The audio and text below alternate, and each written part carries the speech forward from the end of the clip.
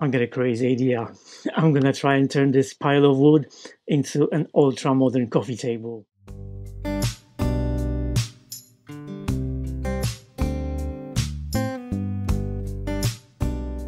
Hello, beautiful people, and welcome to another video. This is gonna be very special.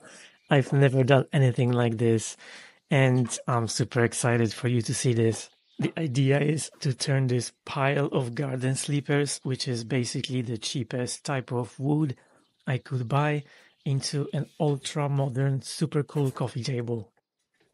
Buying this volume of wood would have been super expensive if I bought anything decent, so this was basically my only option. But I never worked with garden sleepers before, and this gave me a lot of trouble.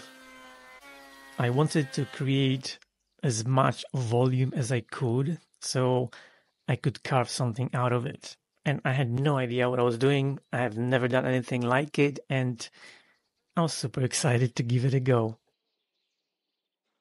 Do you sometimes make decisions that you regret right after you've made them? Yeah, that was a workout, and I'm only halfway done because I'm done planing, but I need to put all of the boards through the thicknesser. So I've done 3 sides of each board, and now I'm gonna put all of them through the thicknesser to make sure they're the same thickness, just to make it easier for me to glue them all together. In case you're wondering, garden sleepers is probably the worst type of wood you can use to make furniture, and I learned it the hard way. So I wasn't able to measure the moisture content in the wood, and I knew it was wet on the outside, but it seemed dry to me after I planed it and I let it dry for a few days. But when I glued everything together, the glue wouldn't set even after 3 days. It was super cold and it was raining the whole time, so I wasn't sure if that had something to do with it or whether it was the glue. But it was so frustrating, I almost gave up. So you will see that I really struggled and I used many different methods. I screwed everything together because I didn't have enough clamps. I moved it to my house because it was warmer and drier. I ended up taking everything apart and using different type of glue. It did work eventually, but like I said, almost gave up, and it took me almost 4 days until I was actually able to do anything with it. To make it a little easier, I cut some of those beams into shorter pieces and glue them around the midsection just to kind of create the general shape that I was going for, so I wouldn't need to cut off as much excess wood. I've said it many times that I wish I could draw, and I think carving is the only way for me to turn something that I see in my head into a physical thing. And I've always been very envious of people who can do it with other media, so I was very excited. You're smart people, so I don't need to explain what I'm doing here, but basically I'm just gluing all of those beams together into one huge chunk of wood. And I've never done a glue up like this, and I wasn't sure was the best way to go about it, but I got there in the end. I think that the reason why the glue up took so long and was just not working is a mixture of the temperature, the moisture in the air, and the fact that the wood was not very dry. But I'm pretty confident that with everything that I did behind the scenes, this is gonna be just fine and it will stay in one piece. Having said that, let me actually explain what I'm going to make. I've always been fascinated by organic and natural looking furniture, something that doesn't have straight lines and sharp angles and looks like something that you would find in nature or something, straight out of a hobbit's house. I actually carved a bedside table in the past, and I'll link the video in the description. So you might have seen it, but nothing on this scale and as complex as this. One drawback to doing something like this before you actually finish it is that with all this wood glued together, this was super heavy, way over 200 pounds. And as you'll see in a minute, I did have to move it a few times just to do some initial cutting. So before I put all of this together, I had them glued separately and I left it for over 30 hours and the glue did not set. So I've got a heater set up right now and fingers crossed this is gonna work because otherwise I don't know what to do.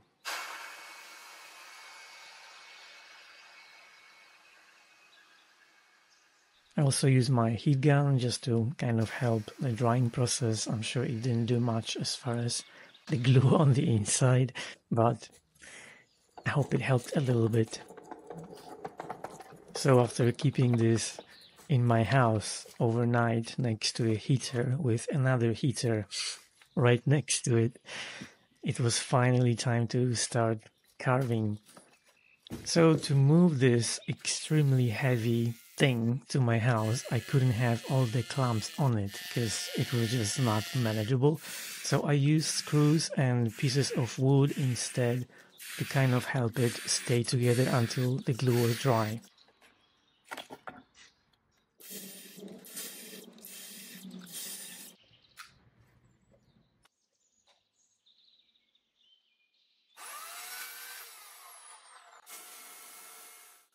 To get the main shape out of this square thingy, I used a chainsaw and shaped it into something that resembled a sphere, more or less. After watching a few YouTube videos on how to do this, I was basically an expert, so I just went for it.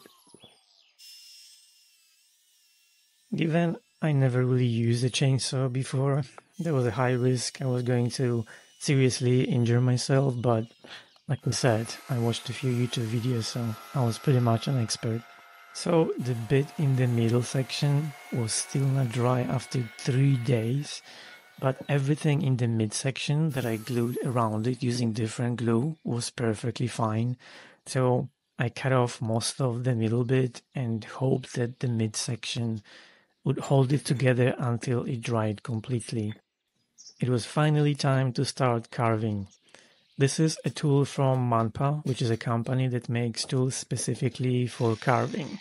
And this particular disc is really good at removing a lot of material really quickly, so I used it to get the main shape before I was actually able to get any detailed work. And as always, the shop inspector came to check on the progress and approve my work.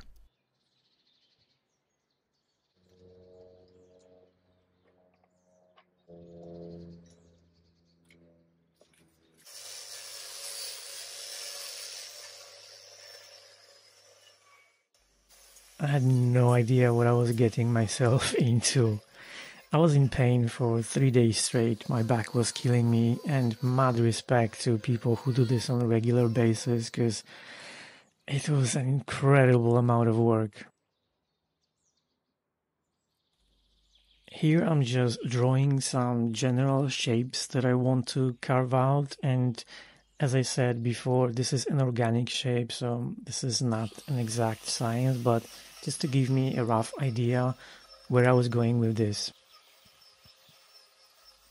This was a very low quality wood with lots of knots, and it was also chemically treated. I never worked with anything like this, so I really didn't know how it would react to stain, but it actually worked out quite okay.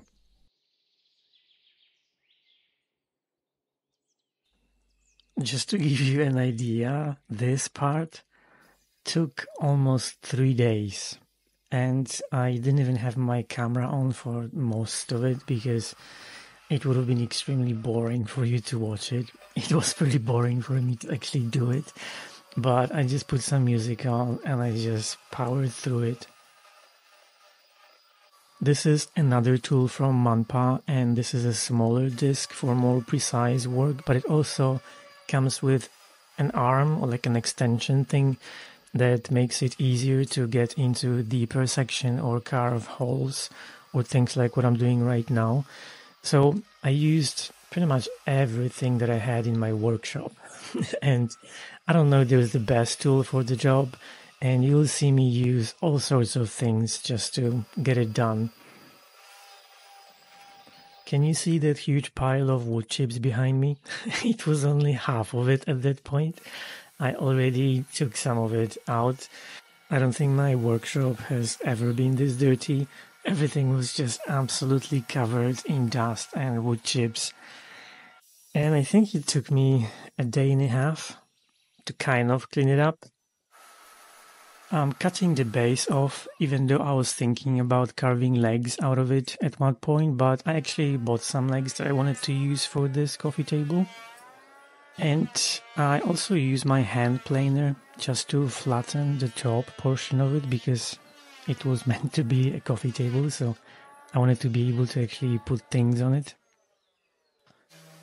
There were two things I wanted to accomplish with this project. So I wanted this super cheap wood look expensive and really nice, and I also wanted to have a lot of storage on top of a flat surface on the top of this coffee table and make it very functional for everyday use. So all the pockets around the table, on top of just looking cool and making it look unusual and organic, they're also going to be very functional, and I'll be able to store all sorts of things in them. And no, I'm not going to keep these legs, it's just temporary to help me get an idea how tall it's going to be. And let's talk about sanding, because if you think that I do a lot of sanding on my regular project, wow, I mean, I don't even know where to begin, because as you can see, the texture that I get from using these tools is super rough. So I had to sand this entire thing, and that just took days.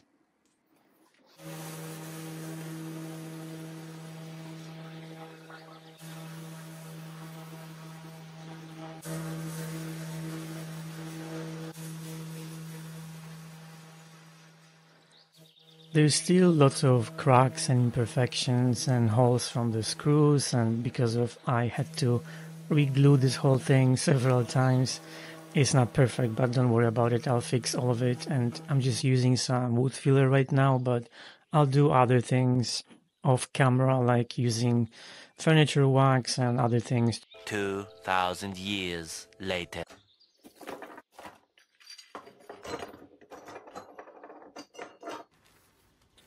And these are just some of very many tools and attachments and bits that I used to try and get the finish that I wanted.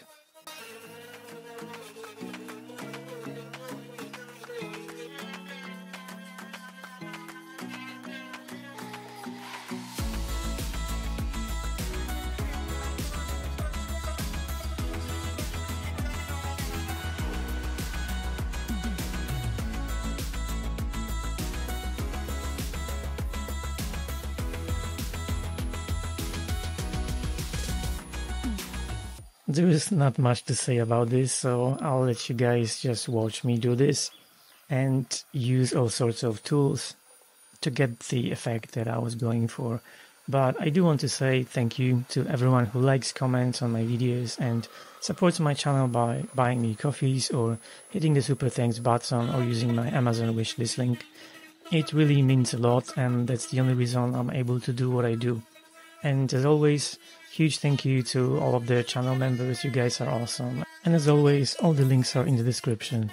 Thank you.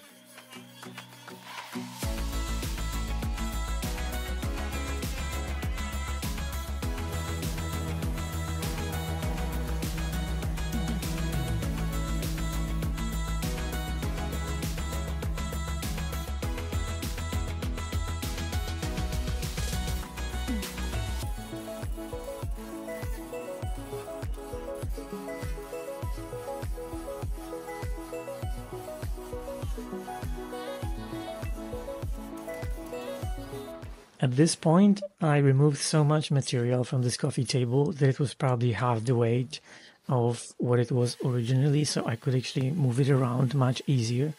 And because it was raining in England for about a week straight, I had to do the whole thing in my workshop. And obviously, because of all the dust and wood chips, that was not ideal. and I had to wear a mask the whole time. But for the first time during this project, I started to feel like I was actually getting somewhere, and it looked like I was going to be able to pull it off.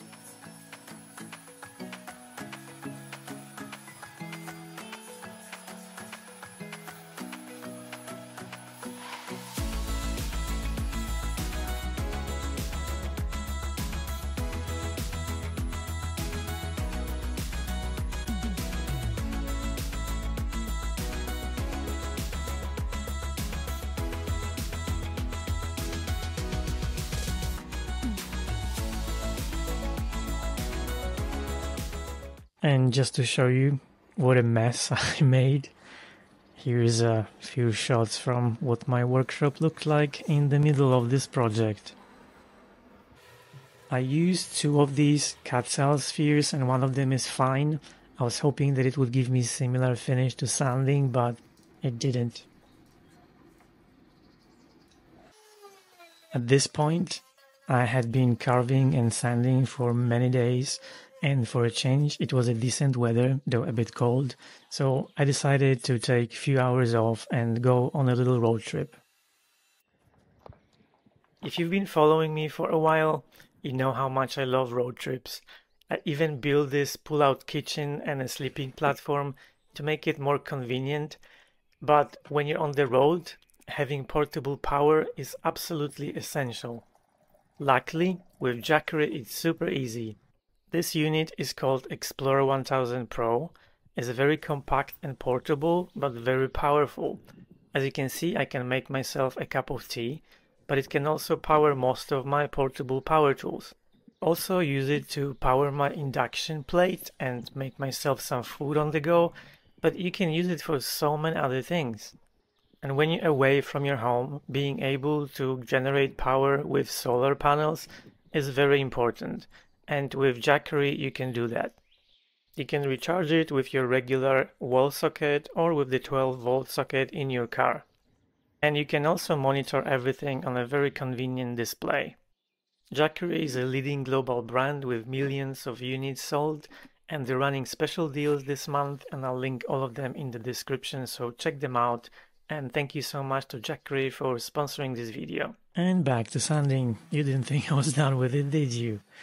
And to add something about Jackery, you know how people have sponsored bits in their videos and they say that the product is wonderful and everything is perfect, but sometimes they don't really mean it because they just do it for sponsorships. In this case with Jackery, I actually use the products in my everyday life and I genuinely like them. And I do try to work with companies that I can stand behind and I don't need to come up with ways to say nice things about them when I don't really believe it myself.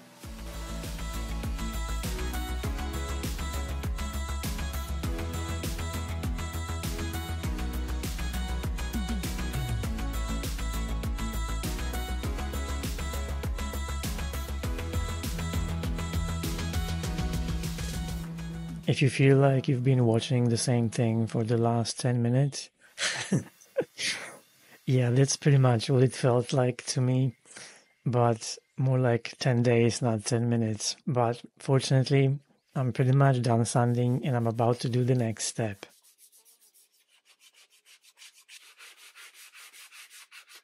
Before you start typing your comments, hold your horses and just trust the process. Seriously, just trust the process and see what I come up with.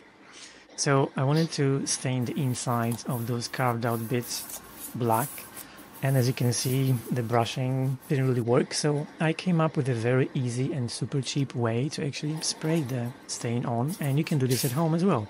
This spray bottle has a very fine mist and it works just great for this application, and I think I paid £2 for it on Temu. Because the insides of those carved out areas were not as smooth as I wanted them to be, I could have just torched them, but you would have torched me if I did, because I know that most of you guys don't like it. So the other idea that I came up with was staining them black.